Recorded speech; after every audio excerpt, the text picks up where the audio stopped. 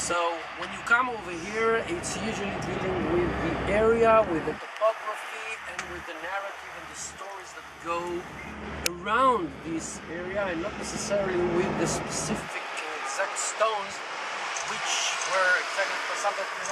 Where was the house of Rachav? Somewhere over there. Yeah, I wonder. Just to go out through the wall. So we're going to see, well, we know from the biblical narrative that her house was in the city wall, okay? So this was the part that was excavated, so we can show some wall and some houses next to the wall, and we can say, well, this is the place. Does it mean that this is archaeologically the place?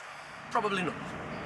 Nevertheless, once again, we're dealing with the narrative and the biblical stories over here. So this is why we're going to use the Bible over here. So first of all, going back to the Exodus, we should remember that coming from the Sinai Peninsula, the tribes of Israel, according to the biblical narrative, they are walking northwards, and eventually their last stop is somewhere just on the other side of the Jordan. This is what is called the Arvot Jericho, the area of Arvot Jericho, and to this place we have several things and several episodes that has to do with this. I'm reading and I'm quoting from book of Numbers, chapter 22, verse 1. And they possessed the land, and the children of Israel set forward and pitched in the plains of Moab on the far side of the Yarden by Jericho. ויסעו בני ישראל ויחנו בערבות מואב מעבר לירדן יריחו. This is where they camped. And the next verse is וירא בלק בן ציפור את כל אשר עשה לישראל. So all the story with Balak and everything happens over here. Over here at this place, this is eventually after the story of Balak. This is what is happening with Pinchas. Everything is happening over here, so you can stand over here and talk about all these stories and episodes and narratives. Vayeshev Israel b'Shittim vayachel ha'am liznot et bnot Moab. Israel, okay, abode in Shittim, and the people began to commit harlotry with the daughters of Moab. Same story happens over here. The next, we're still in the book of Numbers. Shittim, that's the name of the place. Why doesn't it say Arvot Moab? They moved to another place? Like no, it's the same. It's the same place. Shittim is Arvot Moab. Yeah, Shittim is an area in Arvot Moab. Arvot Moab is the general area. Shittim is a certain place. We see that also before that already with the story of Balak and Bilam. He's walking to the Shittim. By the way, Shittim is named after the trees that were growing over. Shita, we know the Shita. Shita is a plain. No. What is a Shita? Oh yes. What is a Shita? Acacia. Acacia. That's right. Shita is acacia. It's a desert. It's a desert tree, a desert plant that we know about. That we found it in the Negev. We found it in Sinai Peninsula. We find it in Moab. Because the area just in front of us, this is the area of Moab, all the way from the Yarmukh in the north, okay, all the way to Nachal Arnon, which separates between, okay, starting from, we have Gilad and Moab. Gilad is the northern part from Yarmukh all the way to the Yabok, and then Moab from the Yabok to the Arnon. Yabok or Yarmukh? Yabok. From Yarmukh to Yabok is Gilad. Okay, from Yarmukh to Yabok is Gilad, and from Yabok to Arnon, that's Moab. So we have several stories that happen over here in this area before the entrance of the tribes of Israel to this place. Then we have the appointment of the leaders of the different tribes. Okay, we have the story of the tribes of Gad and Reuven, and then Chatzi Menashe, and then we have the story with appointing the leaders of the tribes in order to go to the land of Israel, and then we have the story with Bnot Tzlofchad. Each and every one of these episodes is something that you can deal with and talk about and discuss, and everything happened over here. So this is where these things happened. Okay, so just going through them and mentioning these different things, and then going to the book of Deuteronomy. The entire book of Deuteronomy actually was said over here. This was the final speech of Moses, of Moshe Rabbeinu, just before entering. And this is why by the end of the book of Deuteronomy, the last thing that is happening over here is the following thing. מדבר השם אל משה בעצם היום הזה לאמור, עלה אל הר העברים הזה, הר נבו אשר בארץ מואב, אשר על פני יריחו, וראה את ארץ כנען אשר אני נותן לבני ישראל לאחיזה. And the Lord spoke, okay, it's Deuteronomy chapter 32 verse 48, starting over there. And the Lord spoke to Moshe that same day, saying, go up into the Mount Avarim, to Mount Nevo, which is in the land of Moab, that is facing Jericho, and behold the land of Canaan, which I give to the children of Israel for a possession.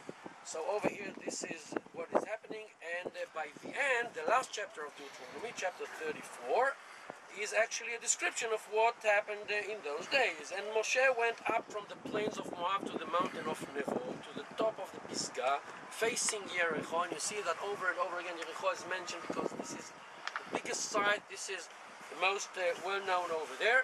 And the Lord showed him all the land of Gilad to Dan, and all Naphtali, and the land of Ephraim, and Menashe, and all the land of Yehuda. So he's standing over there, and like a tour guide, he's making, okay, a lookout. Take a look at the tribe of Dan, up there at the north, and then he's going to Naphtali, and then he's counterclockwise. Exactly, he's going and saying this and that and this and that. He's going to תצפית. תצפית הראשון. Yeah. תצפית הר נבו. Which one is Mount Nebo from here? No. Yeah. It's behind. But when you travel to Jordan, you'll be able to see it over there My because. people will see us tomorrow. Yeah. Okay. So yeah, and this is, and okay, and all the land of Yehuda, as far as the outmost sea, and the Negev, and the plain, the valley of Jericho. The last thing that he shows, okay, in this lookout, in this Tatzpit, is Jericho, city of the palm trees. And the Lord said to him, this is the land which I swore to Abraham, to Yitzchak, and Yaakov, saying, I will give it to you. Behold. And we can see that, okay, this is just the last thing that was done, and this is somewhere over the other side of the Jordan, okay, the other side of the Jordan, and this happens over here. So when we are standing here, okay, on the top of the tail, and we are able to look at the topography of the entire environment, the entire surrounding, we can see all these biblical stories, episodes, according to the biblical narrative. The most famous one, obviously, is the story with Rachav and the conquest of Jericho. So I will not go through that. Okay, I will not go through that. But the story tells that two spies came over here. Okay, they were coming over here. They were spending the night with Rachav, and they promised to spare her life if she will put, the red thread just outside the wall. And she tells them, don't run, don't go to the Jordan, but rather go to the mountains, because they will send scouts after you to chase you, and if you will go to the Jordan River, they will definitely get you before you will cross the river and get to the. So they run to the mountains. Take a look over there, how many caves are there, and once again we can talk about the ideal espionage, where they can sit up there, and from there, 3 days they're sitting over there, and they just need to write down and record all the movements of the Canaanite army over here.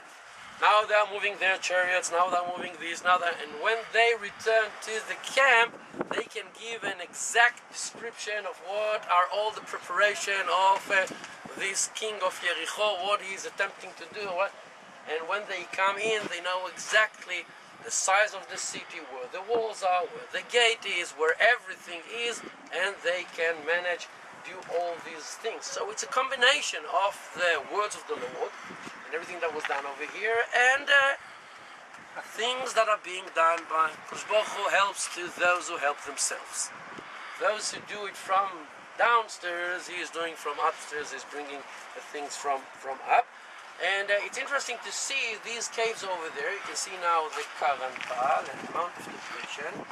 Just left to the Karantal, to the monastery, you can see over there, there is a cliff with some holes inside. These are caves. Some of these caves were excavated and were dug, and they were used as shelters to to people that escaped from Jericho. One of these caves, for example, is called Me'arat Avior. Me'arat Avior, because one of the remains over there was a very interesting thing from the time of Alexander the Great, with the battles between the Persians and the Greeks. Some of the people that were living over here, Jews at the time, fled to these caves. And one of them was probably a very wealthy person. And there were some people that owed him money. Israelites are coming over here and they are surrounding the walls. How many times, by the way, did they surround the walls? 7. How many times did they surround the walls? 7 days. How many times did they surround the walls? One in 6 days, 13 times. 13 times. 13. In the first 6 days, they surrounded once. Okay, on the seventh day, in the last day, they circled 7 times. Okay, altogether 13 times they circled and surrounded the Jericho, and eventually the walls fell down. And what happens over there is the fact that Joshua is burning down the city, leaving no one here in this place. And going back to the explanation of Tvir earlier, we can start and imagine and understand why. Because when you bring your monotheistic God, the one and only God, into this place, and this serves as the center of the non-monotheistic pagans that are worshipping here in this area, this is going to be a symbol. And this is why it's going to be wiped out of the earth. And this is why Joshua will curse everyone that will try to rebuild the city. Because if it is a symbol, then it should remain destroyed. And what will happen later will be the fact that at the time of Achav, a guy called Chiel from Beit El, Chiel Beit Ha'eli, he will rebuild Jericho according to the biblical narrative. And according to the curse of Joshua, he will start to build the city. And when he started, his firstborn son, his oldest son, died. And when he finished building the city, his last son died. He lost all his children through the process of rebuilding the city. The interesting thing is that the Medrash of Chazal add few things to that, but that we'll do later on. We'll sit down over there, see the green spot over here. This is the water spring of Elisha. This is the big water spring of this area, and we're going to finish the story over there. But one more thing I would like to deal here with the biblical narrative yet, and just to open another side, because we can stand here and talk for hours, but something that we don't notice so much, but once again we can deal with that over here. Let's open the book of Judges. Okay, the book of Judges, chapter 3. At the beginning of the chapter, in verse 7, ויעשו בני ישראל את הרע בעיני השם וישכחו את השם אלוהיהם ויעבדו את הבעלים ואת האשרות. Once again, they worship the Baal and the Asherah, and we spoke about that earlier. Yeah, but I'm going to verse 12, and I'll read it in English. And the children of Israel did evil again in sight of the Lord. And the Lord strengthened Eglon, the king of Moab, against Israel, because they had done evil in the sight of the Lord.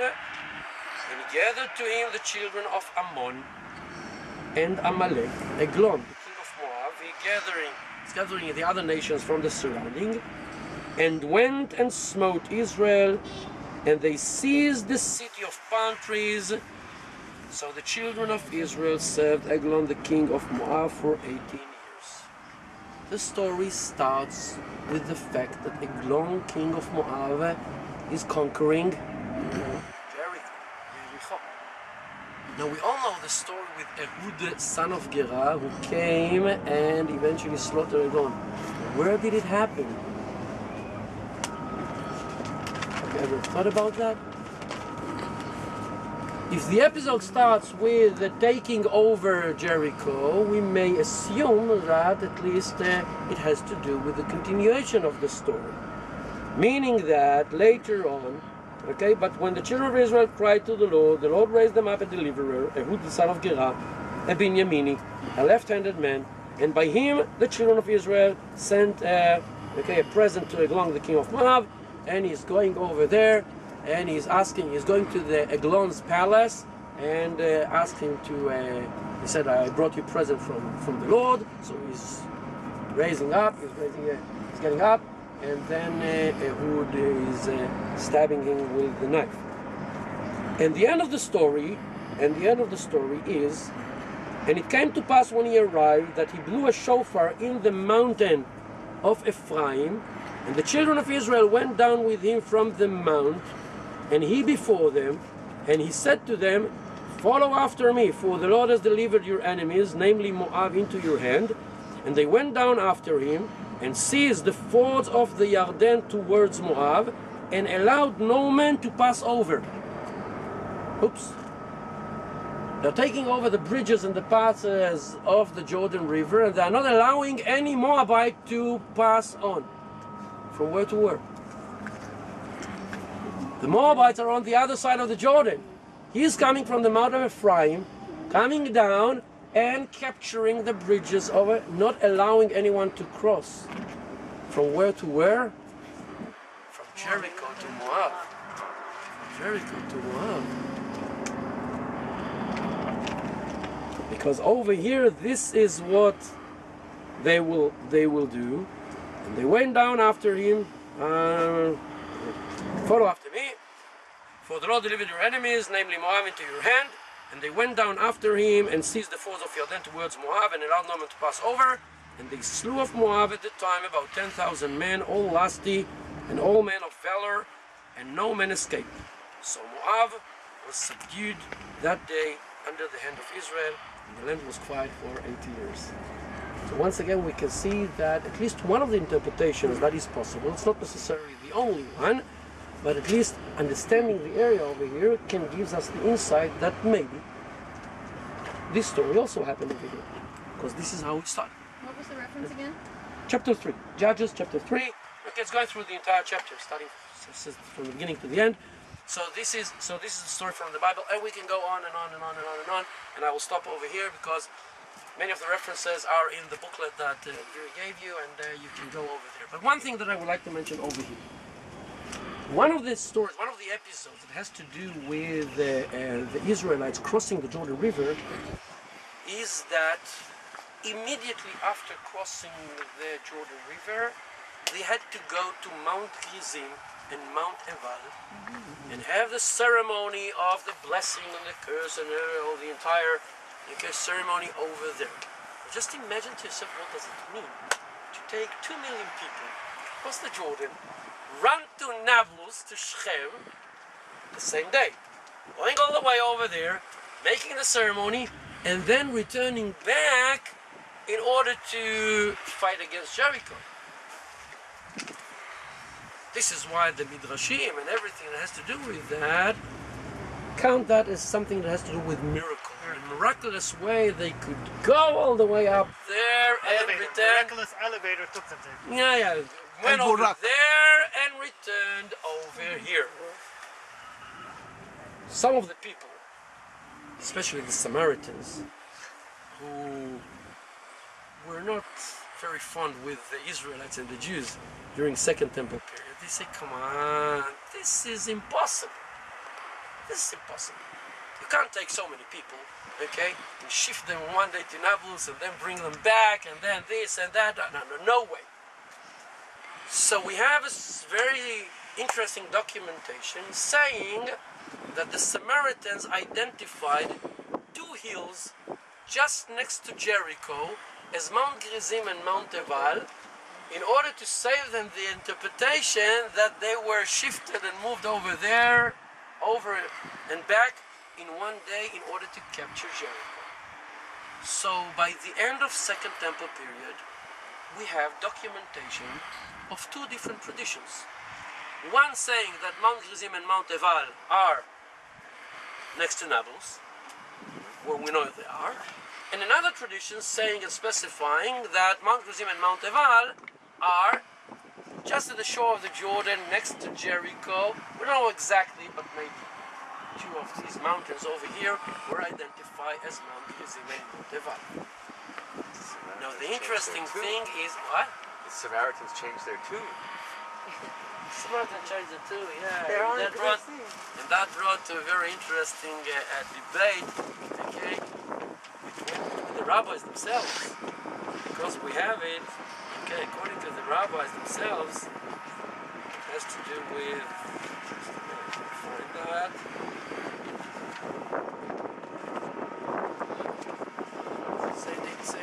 It's reference 58, those who have the book.